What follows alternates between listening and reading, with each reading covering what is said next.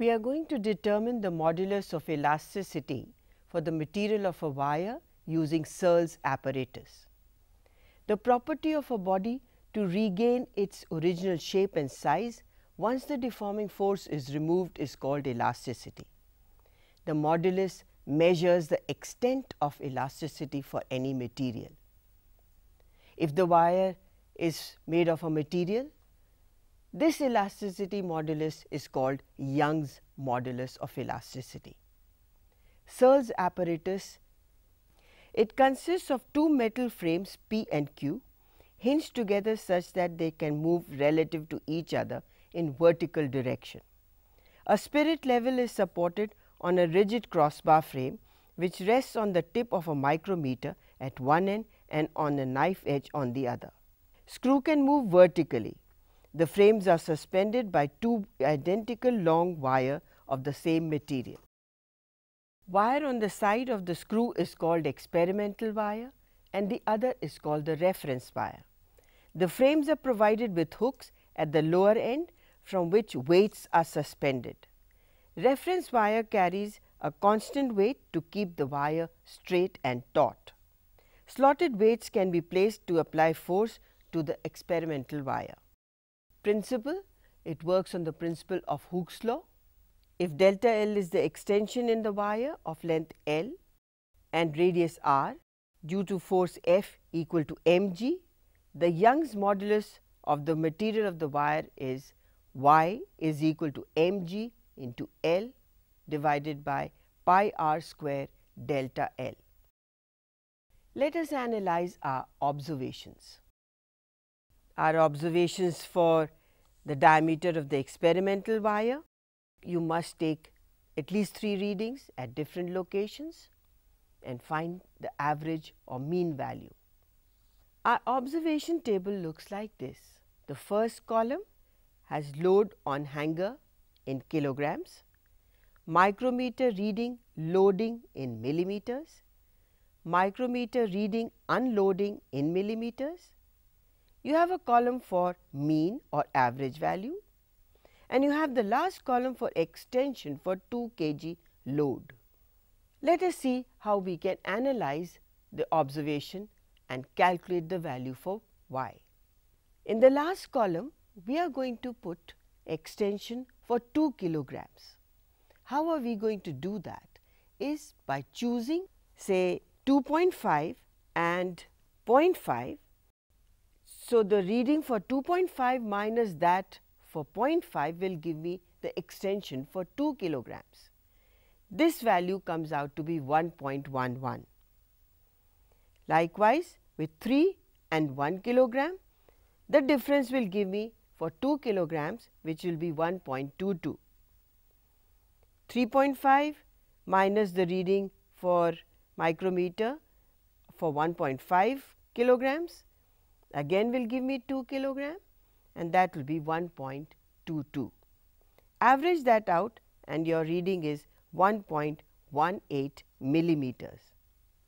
You can put all the values in meters. This calculation in SI unit, after plugging the values in the formula, will be giving us mg L upon pi r square delta L, and the result can be calculated as 7.31 into 10 raised power of 10 Newton meter square. We can also find the value of Young's modulus using a graph. So, if you plot a graph of load and extension, keeping the load on the x axis and extension on the y axis, you will get a straight line. Within experimental error, the slope of the line can be found accurately and this can be placed in the formula for y equal to L upon pi r square into 1 upon slope. Now, why should we have 2 wires? We load one and compare its extended length with the other unloaded wire. Why should the 2 wires be thin and long? So that small deforming force produces significant strain. Why should the 2 wires be of the same material? Because temperature can influence the material of the wire The reference and the experimental wire are subjected to the same changes in condition, and therefore, it is only the load which is responsible for its extension. Why should we measure the diameter of the wire at different positions? To check its uniformity? Is the value for diameter going to change during the experiment? Yes, it will, because you are elongating the wire. Under the deforming force, its diameter is bound to become lesser. Would the value of y change if we reduce the length of the wire? No, it would not. Why? Because y is the material property. However, you would get very small values of extension, because the stress remains the same, deforming force per unit area. The material has not changed, so y will remain the same, and in order to keep that constant, the value for strain will be very much smaller. So, the extension would be difficult to measure. What is the role of spirit level in this experiment, and why do we have to keep leveling it? The leveling of spirit level at the beginning makes sure that the reference wire and the experimental wire are of the same length. After adding or subtracting load, the experimental wire elongates or contracts. So, you have to use the spirit level again and bring the bubble back to the center in order to check out the extension. Why should we adjust the spirit level only after sufficient time gap? When you load the experimental wire, it takes some time to extend completely, and we have to allow for this time, otherwise your reading would not be accurate.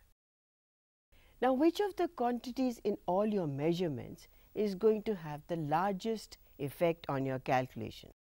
It is easy to understand that it would be the diameter of the wire, because you are taking r as a square, and also the extension, which is measured in millimeters by the micrometer.